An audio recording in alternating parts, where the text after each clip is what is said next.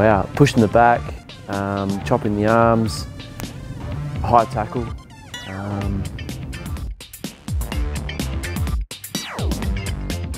Probably Brett Ebert, Mega Head or Cameron O'Shea is the fridge. It just looks like a fridge, so that's why he's named that.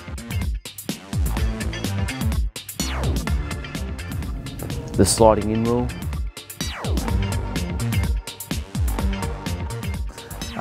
Probably went to spoil it and it hit me in the head. So the ball hit me in the head. I didn't actually miss the spoil and the ball whacked me in the head.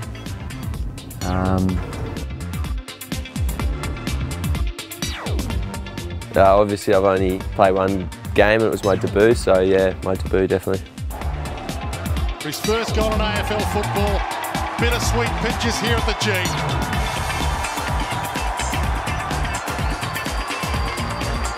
Magnificent. Holding on. Yeah, this goes on.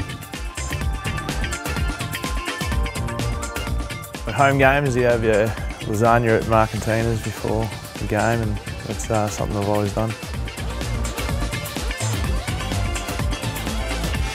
I like playing against the Crows. I think we have a massive build-up throughout the week and then into the game, and no matter where the team is on the ladder, whether we're down the bottom or they're up the top, it's always a close game.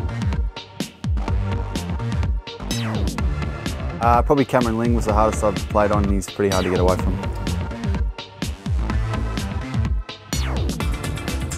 Definitely Ken. Definitely don't want to get another spray from him. Right. It just keeps getting better and better and better to start in 2013 for Port Adelaide.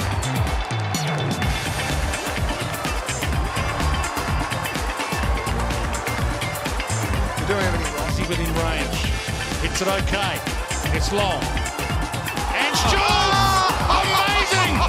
Schultz on the goal line. I think it's already a goal, isn't it? I hope it wasn't. It just has to be marked here. It is a mark. This is unbelievable. Look at the reaction from his teammates. What a grab. Highlights that. He stood on the pack and rolled across the top of it.